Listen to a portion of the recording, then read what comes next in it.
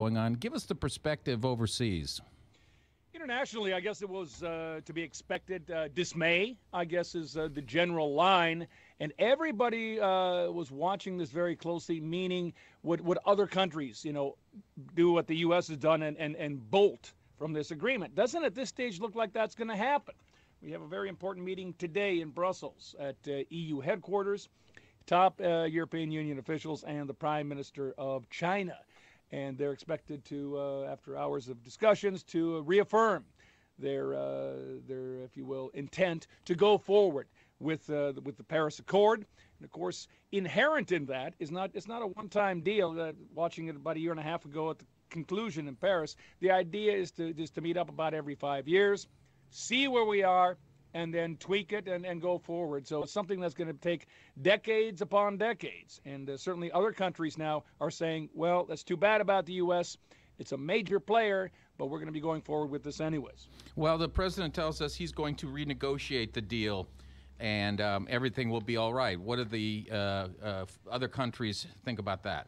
Yeah, well, again, this was something that obviously the other countries had talked about, and you could see within minutes of the president talking in the Rose Garden that you had Germany, France, and Italy already having talked about this. They issued a joint statement saying that the accord is not renegotiable. That is their starting position. Now, if the art of the deal is in hammering it out, we'll see what may be in the future, in the coming months, maybe years.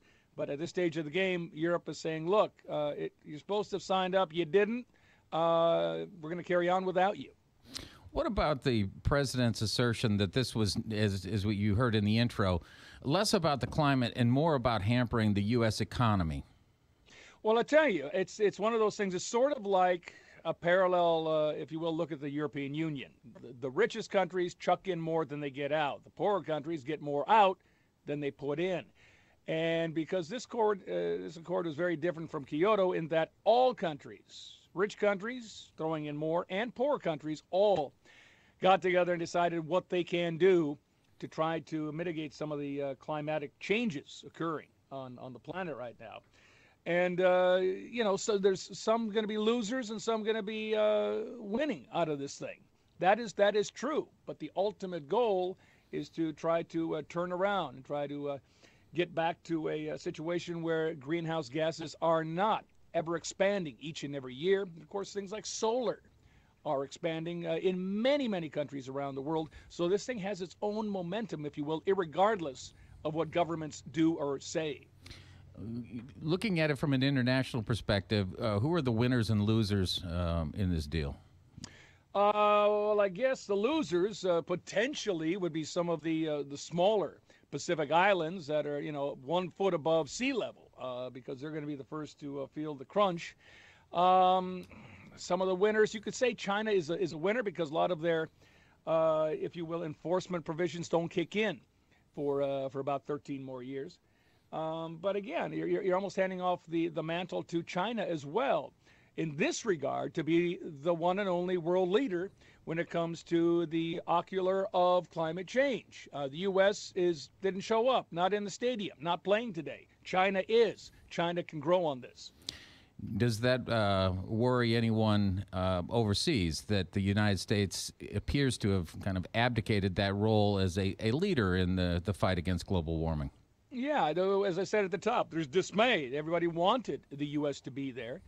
And again, this was an incredibly difficult negotiation process. And I remember just catching the last few days of it a year and a half ago in Paris, burning the midnight oil. They were supposed to end on a Thursday. They didn't. They're supposed to end on a Friday. They didn't. They ended up on as I recall, I think late on a Saturday.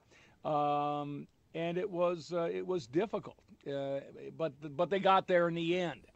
And people are saying, look, the U.S. is a very important player there, maybe the most important player there. Now they're gone.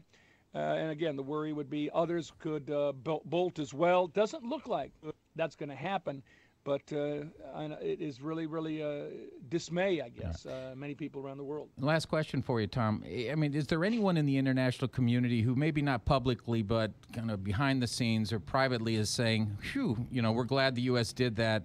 It makes it easier for us to get out now? Nobody publicly saying that at all. No. And no rumblings of that. No. All right. Well, it looks like we're going to go with ourselves. Tom Rivers, ABC News correspondent from London, thank you very much. Take care.